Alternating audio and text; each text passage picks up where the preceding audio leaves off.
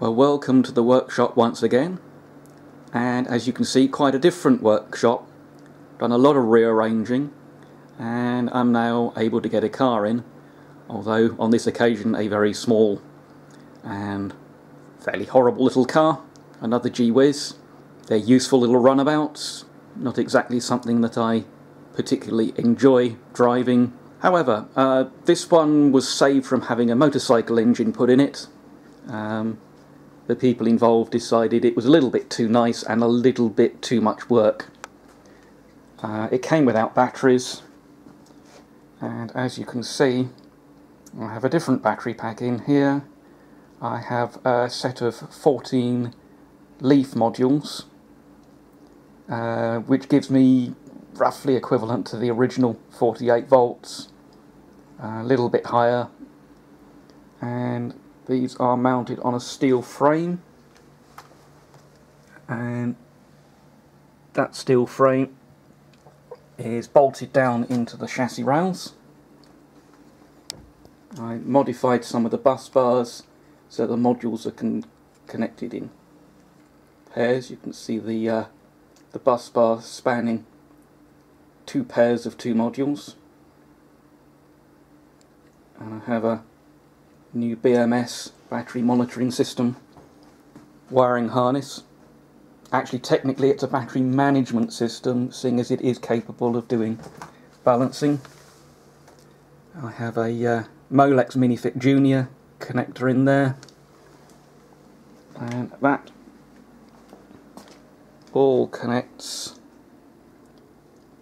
to this generic Chinese BMS module. I have featured this in a previous video because I modified it. As they are designed, and the application is really only meant for very lightweight stuff, bicycles, power tools, the current flows through this bank of MOSFETs, both for charging and discharging. Now this vehicle is capable of pulling something like 350 amps peak, and by the time you've got a board big enough, that's a bit unwieldy, it's quite lossy, and the BMS unit will disconnect the battery if any cell gets too low while driving, or too high driving under regen or under charge. Now you really should not have the battery disconnecting itself in a high-powered system.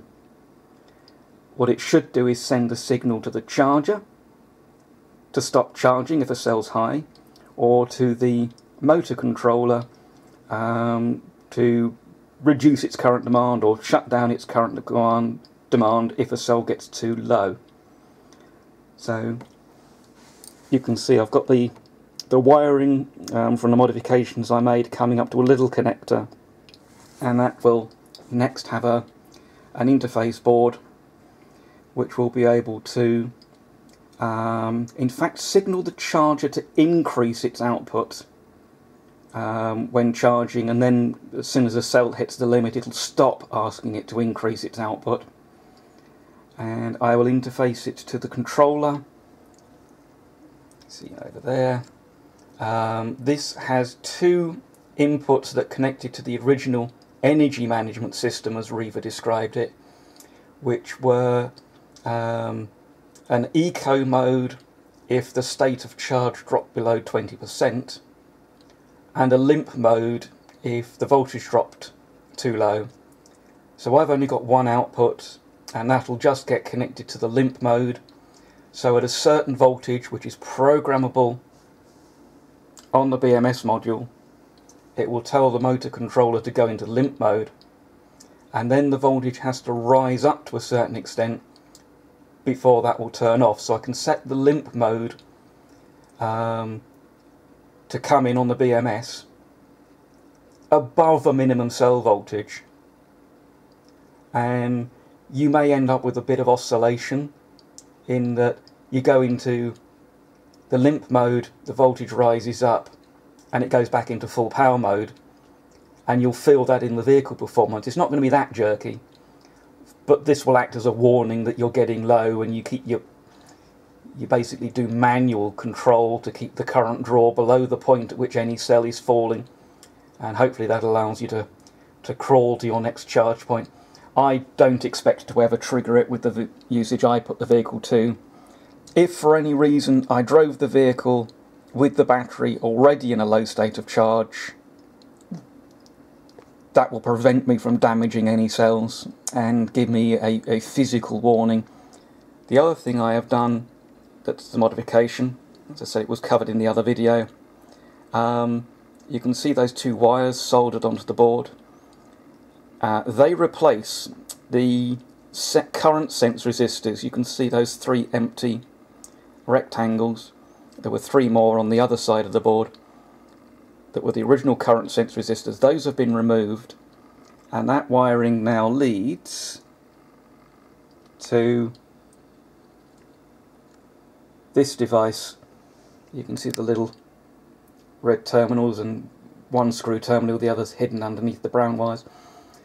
That is the high current sense resistor, you know, rated for several hundred amps, and the PC software that comes with these BMS units allows you to calibrate the current sensor, and it's roughly done at the moment, and it's reading within ballpark. It's within a few amps, certainly at charge current levels. This is just a way of getting this car up and running so that it can replace my other G-Wiz, which is increasingly falling to bits. Another notable little modification is the way the 12-volt system works in these vehicles. This unit here is the battery charger. And the labels are upside down, but you should be able to read them. You've got plus 48, ground, and 12 volt. Well, it's not only the battery charger, it is also the DC to DC converter that provides 12 volt for all the normal 12 volt electrics, you know, lighting, indicators, and so on. So that 48 volt terminal is both an output when charging, but an input when driving. And that is normally permanently connected to the battery.